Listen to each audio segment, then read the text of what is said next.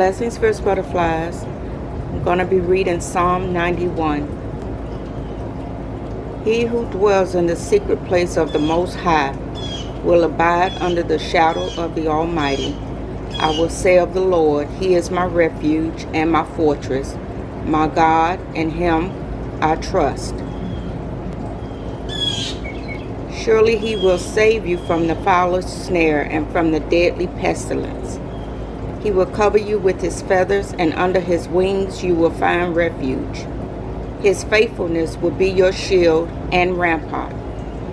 You will not fear the terror of night, nor the arrow that flies by day, nor the pestilence that stalks in the darkness, nor the plague that destroys at midday. 1,000 may fall at your side, 10,000 at your right hand, but it will not come near you.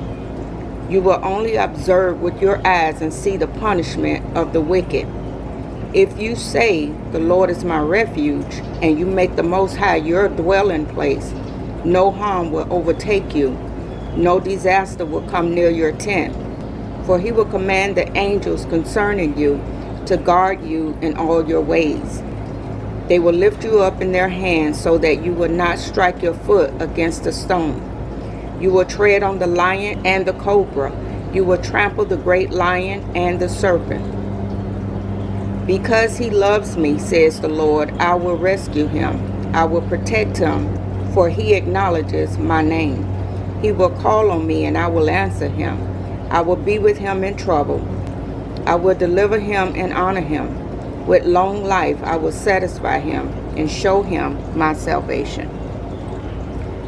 May the promises of God be manifested in your life on this beautiful day.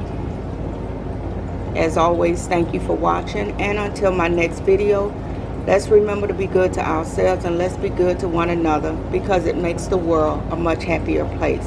Blessings.